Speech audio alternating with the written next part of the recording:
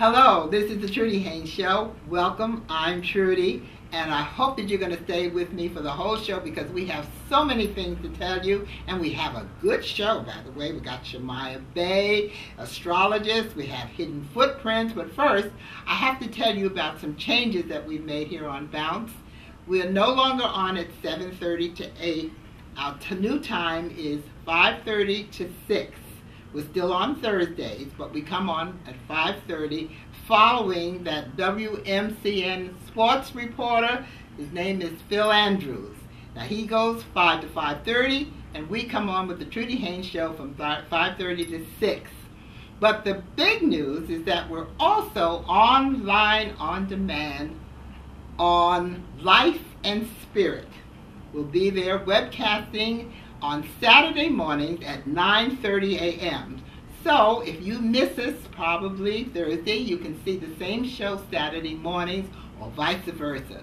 But be sure to join us on both because the same show, the good show, is going to be there for you. But right now, we're going to get started on this show. And as I told you, Shemaya Bay is going to be here, the astrologer, to tell us what the stars have in store for us for this coming new year, or this year that it's already started. And you've heard about Marcus Garvey and Back to Africa. Well, on Hidden Footprints, Kathleen is going to bring you all the news about why he wanted to take us back to Africa. So stay with us because we've got lots of celebrities from around the town. And here we go. Okay, good. Tell me things haven't changed. Here's our guy. Come here. You, in my eyes. Hero. Thank you. You ever do any hunting? What a month January turned out to be with all the celebrities who were in town, like Mark Wahlberg, who was in town to promote his new movie, Broken City. And Alvonda Klein had an opportunity to get up close and personal to ask him about his new movie. You know the great thing about the kind of parts that I choose, I always try to find some sort of thing that I can identify with on a personal level and connect to. Because then I think if you have a part like that, then I think the portrayal is much more authentic. Yes, you know, and I think agree. the audience can really feel that understanding. And you know, with all the bad things that I've gone through in my life and all the real life experience I have the benefit now of using that in my craft. I had a chance to get hugs and kisses from Danny Glover in town as guest speaker at the Martin Luther King Jr. breakfast at Rowan University in Glassboro, New Jersey. He had some deep thoughts about King and the state of our people today.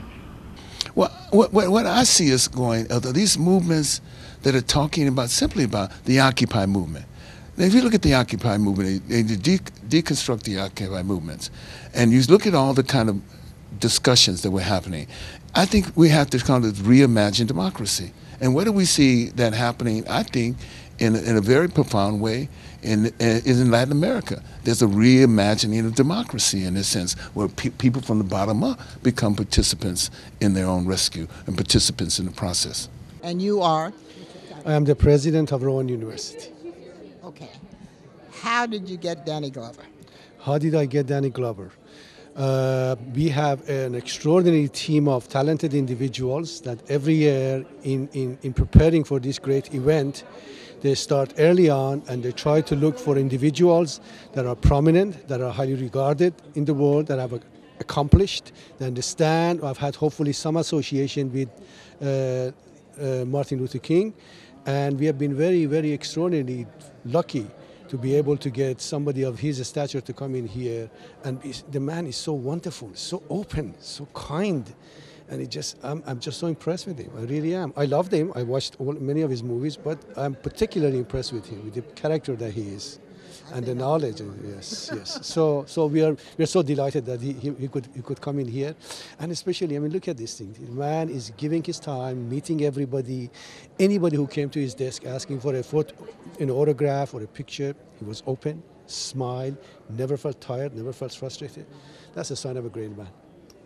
You are also doing a whole month on Black History. What will that entail generally? It will entail various events and celebrations on campus, especially in this building amongst our student organizations. There are movies, there are events, there are speeches, and of course the faculty members in their classes make sure that they educate students about the Black African American Month, and I think it's really encompasses all the many events on this campus. It's not just one or two events. Okay, and of course some Danny Glover movies. Yes, of course. Yes, of course. Yes, yes. Thank you, sir. You're Congratulations. Absolutely. Thank you. Also in town recently, the glamorous Mary Wilson, founder of the famous Supreme singing group, and the one and only Supreme who stuck with the group from beginning to end. She was guest attraction for the preview of one of the most fabulous exhibits the African American Museum has had to date. Come See About Me. Yes, it is fabulous, with some 50 or more original gowns worn by all the Supremes, including Mary's own gowns from her personal collection. Folks, don't miss this exhibit, which also points out the history during their time, and it's not to be missed. The Philadelphia chapter of the Lynx, the nonprofit international African American women's organization, convened at City Hall recently to make a significant contribution to the Haitian Education Relief Fund in its continuing consciousness of enriching, sustaining, and ensuring the culture and economic survival of people of African ancestry. Lorraine Brown, chairperson, and Mary Houston, president of the world's oldest chapter, presented a check to Carol Stern, president and CEO of UNICEF. Well, that's bouncing Jerry Blavat on stage, working out with the band for his semi-annual Memories salute to the good old days, when groups like the Stylistics, the Moments, the Dramatics were all top of the charts, and singers like Band of Gold Grammy winner Freda Payne, and that recording artist, movie actress, wife to Danny Glover's Lethal Weapons movie, Darlene Love. And they were all on hand for a one-nighter at the Kimmel Center to a most appreciative audience. We all gathered for pictures and memories at the after party with host Jerry and his entourage and fans who had special invites like our staff to bring you backstage. And it was a great party. Now here's Kathy Lee with Hidden Footprints. She's bringing to life the story about Marcus Garvey, the activist who wanted us to go back to Africa. What is a movement? Why do they start and why do they end? Today we will explore Marcus Garvey's Back to Africa movement. My name is Kathy Lee, and welcome to Hidden Footprints.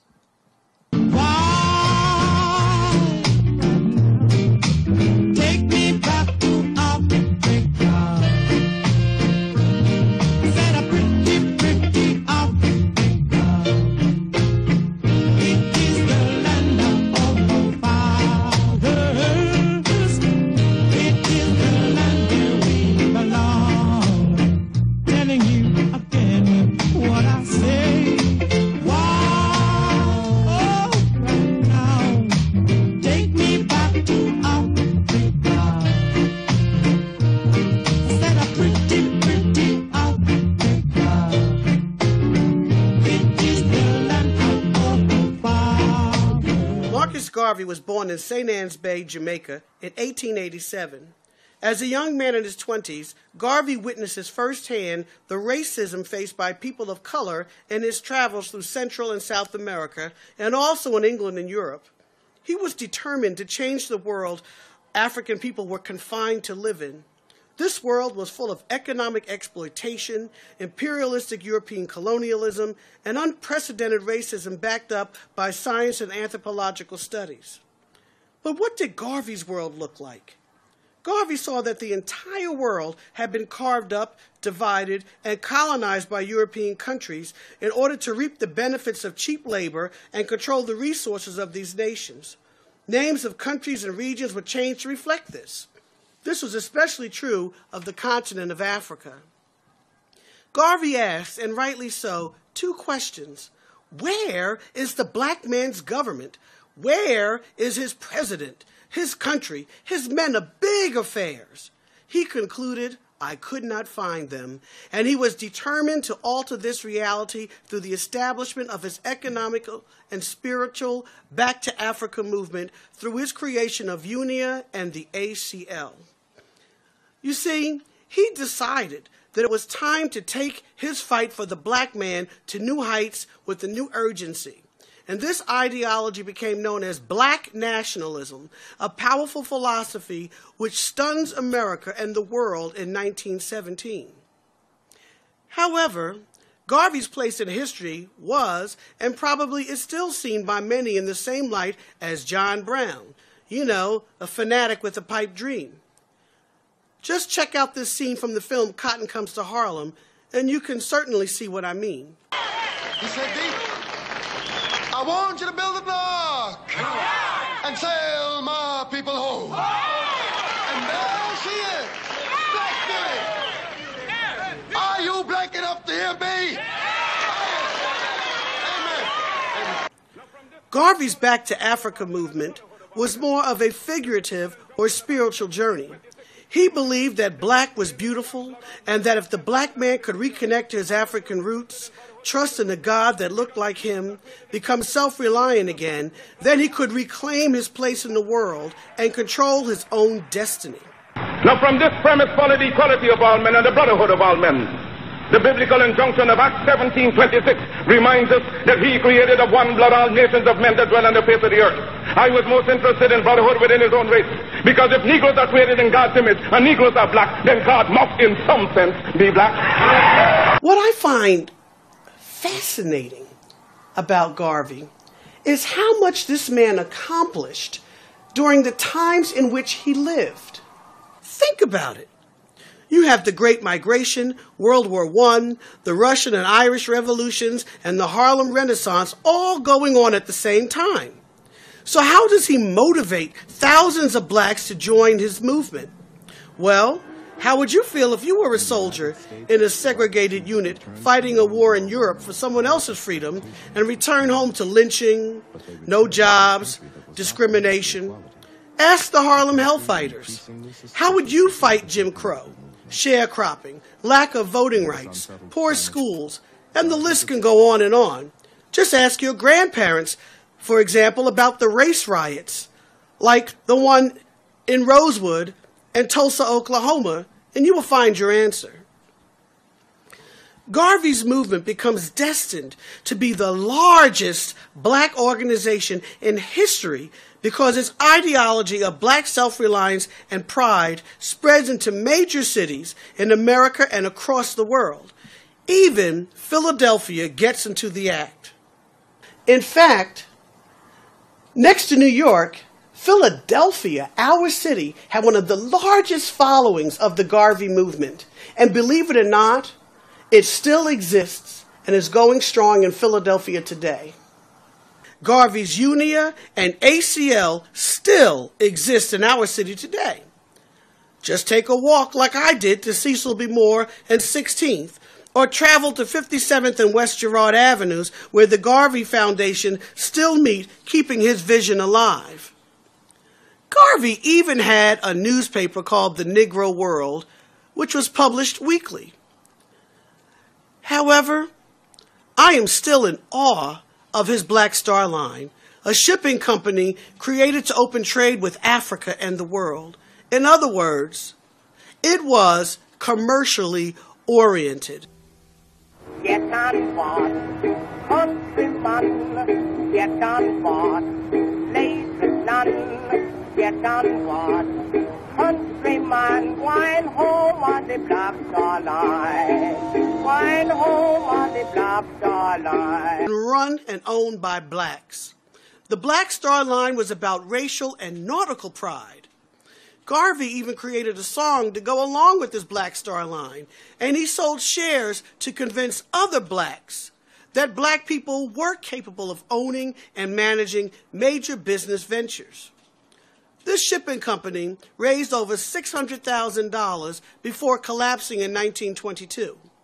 He also started the Negro Factories Corporation, which developed grocery stores, restaurants, laundries, a moving van fleet, and a publishing house. Now we all know that when a brother is doing great things, there are those who decide that this cannot be, and Garvey's success in mobilizing blacks earned him the suspicion of the U.S. government, and it came under attack from many different directions. J. Edgar Hoover launches his assault, but Garvey stood his ground. Garvey did not only battle with white America, he also battled with members of black America like W.E.B. Du Bois, who felt that the Back to Africa program and black nationalism was diverting attention from the fight for justice here in America and disrupting its course. Was Garvey's Back to Africa movement the first of its kind? The answer is no.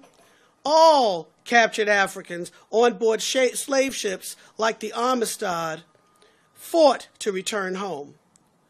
Before Amistad, there was Paul Cuffey, the 18th century African who tried unsuccessfully to get the support of Philadelphians like Allen and Jones to sail back to Sierra Leone.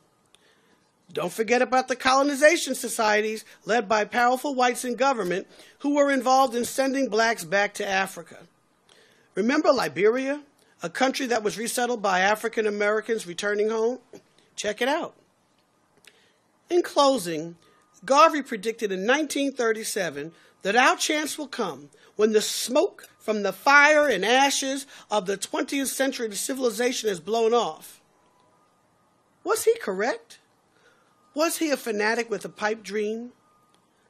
Just ask your parents and grandparents, or better yet, find that Afro wig and iron your dashikis and put on your Afrocentric earrings. Or walk into any school during Black History Month filled with Garvey's colors of red, black, and green, and decide for yourself when you turn on the television and listen to President Obama as you contemplate the Civil Rights Movement and Malcolm X. Will another movement like this ever form and take shape again in America? Has it ever really gone away? The answer is yes and no. It hasn't gone away. It is still with us. The spirit of Marcus Garvey and racial pride and being proud of who we are and where we come from is still with us today. And now, back to Trudy. Ungawa, Black Power. Time for Shemaiah Bay, the astrologer who's going to tell us what the stars have in store for us in this coming year. You're watching Astrology with Shemaiah Bay on the Trudy Haynes Show. Welcome back. Happy New Year. Today we're going to be talking about Barack Obama. This is January of 2013. He just was inaugurated. A couple questions came in. One was regarding why is his hair turning gray? Now I know this is not normally an astrological question, but we can apply some astrological knowledge with that. Barack Obama, our president, the 44th president to be exact, was born as a Leo in the time of in the month of August during 1961. And right now it's January of 2013. And what does that mean for his gray hair? Right now the sun is in Aquarius, and Aquarius is the opposite of Leo. So oppositions tend to bump heads. As a result of that, that could be a contributing factor to the public and him and his constituents having some disagreements or major disagreements that is really stressing him out. So once again, I'm not what you call a person that deals with hair. I do not work with the Hair Club of Men, but I do know that gray hair is a contributing factor as a result of, now if it was not genetics, is definitely stress related. And right now, any type of bill that President Barack Obama wanted to pass, he's going to find extreme opposition as a result of several planets. One, Mercury, which deals with communication, is in the sign of Aquarius. The sun is in the sign of Aquarius. And what does that mean? That means anything opposing You is telling you you need to do it our way. Right now of January 2013, we're dealing with gun control issues. We're dealing with what they call Obamacare, colloquialism, so to speak. And as a result of that, we're dealing with more stress. So once again, going back to the off-camera question, dealing with President Barack Obama's gray hair, we're dealing with stress from the public. Once again, Aquarius rules humanity. So once again, humanity, and we're dealing specifically in the United States of America, and also feeling the pressure from other countries. We're dealing with Iran, we're dealing with Israel, and we're dealing with other nations, not necessarily broadcasted with the news, so to speak. And once again, another off-camera question came in was regarding the weather. Right now, the releasing of the funds for Hurricane Sandy, which hit the eastern seaboard some time ago. Releasing that money has been very difficult, and as a result of that, something it's alleged, I put it that way, you can do a Google search on it as well. Isn't the internet wonderful? And that leads me to the idea between now and June 26th of 2013, Jupiter will be in the sign of Gemini. And what does that mean? Jupiter is the planet of expansion, and Gemini is the zodiac sign or the energy that deals with communication. It deals with news. Could be from old-fashioned letter writing to we're dealing with the internet and emails, or to text messaging. So once again, between now and June 26th of 2013, we're dealing with the idea of dealing with technology. So what does that have to do with the weather? So once again, an off-camera question came in about the weather and what's happening. I talked about Hurricane Sandy. It's alleged that that may have been some type of eco-terrorism. I know that's a bad word, and that's something that right now what's really interesting about that, my mind kind of went there, that's one of the key searches for allegedly by Homeland Security. And as a result of that, it's said that William S. Cohen, who used to be the U.S. Secretary back in 1997, had gave a speech about eco-terrorism. For those who have no idea what I'm talking about, it's alleged that there are certain parties that have the ability to manipulate weather. I'll leave it at that, and I'll allow you to do your own research. So back again, going back to astrology, we're dealing with the idea of, in the summer of after June 26th of 2013, we're going to be dealing with the Grand Trine. Trine is a triangle, and a triangle is symbolic of things coming easy. It's a gift. It's a gift from the heavens, and also is in the sign of water. Water signs are Pisces, Cancer, and Scorpio. So Cancer, Pisces, and Scorpio, if you have the sun, moon, or your ascendant in either of those signs, the summer of 2013 to 2014 is going to be a really wonderful time for you. We're coming to the close of this particular segment. I want to have you keep in mind tax season is here, so be mindful of get them in the right time in April. I believe it was April 15th. Also, I'm really looking forward to our guest. His name is Reverend Dr. Clifford E. Hazel. He's an exorcist. That's right, I said an exorcist. And what does that have to do with astrology? It has a lot to do with it. With time that, I don't want to say ghost chasing, but this is an opportunity for you to discover the music of the spheres, and that's how the planetary bodies affect humans as well as the spiritual world. Once again, my name is Shemaiah Bey. This is Astrology with Shemaiah Bey on the Trudy Haynes Show. In the beginning, there was one gem. Then that one gem became 4 gems, which display beauty, class, style, and elegance. They are now Trudy's gems. Hi, I'm Tori Nicole. Music is my passion, singing is my love, writing is my therapy.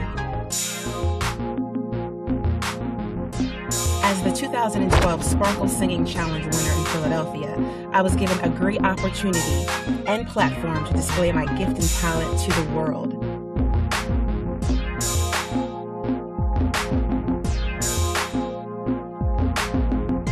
I want to give you an opportunity to display your gift and talent as well.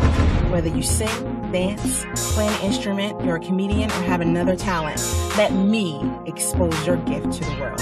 You never know. You could just be next to be exposed.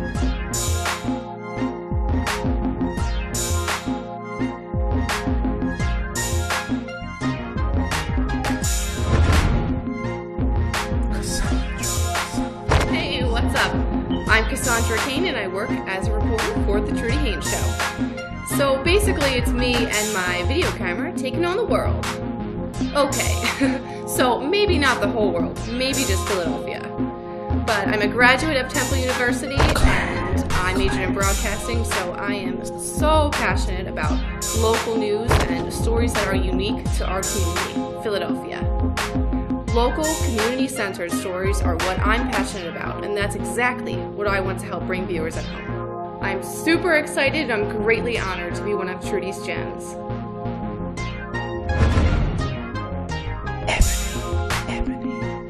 I'm Ebony Washington, and I have spaz, spunk, and I provide top-notch news and entertainment for the Trudy Haynes Show.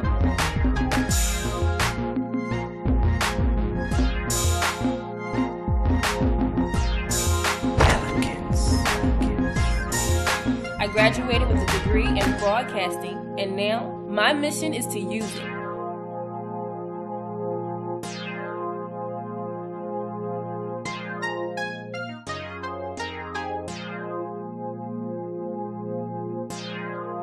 Catch me if you can.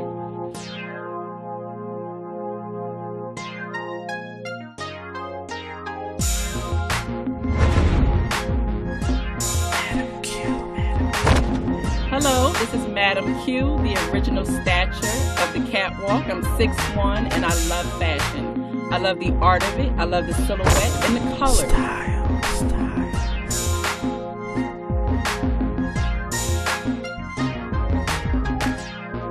Here on the Trudy Haynes TV show, you will see me discussing accessories, footwear, wardrobe, the new trends, and of course, makeup and beauty.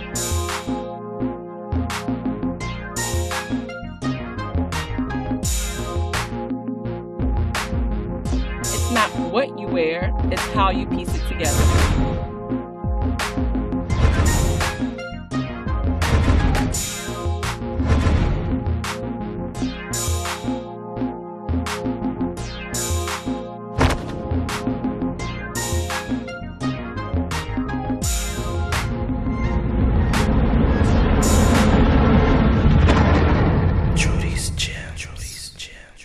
The Trudy Haynes Show, coming soon, 2013. Trudy's Gems. Well, unfortunately, we have to go, but don't forget to join us every Thursday now at 5:30 p.m. And on Saturday mornings online, Life in Spirit at 9:30 a.m. So we have a choice to find us. Don't lose us and love us on Facebook and on YouTube. And remember, do unto others as you would have them do unto you. Just remember, you could be the others. Have a blessed day.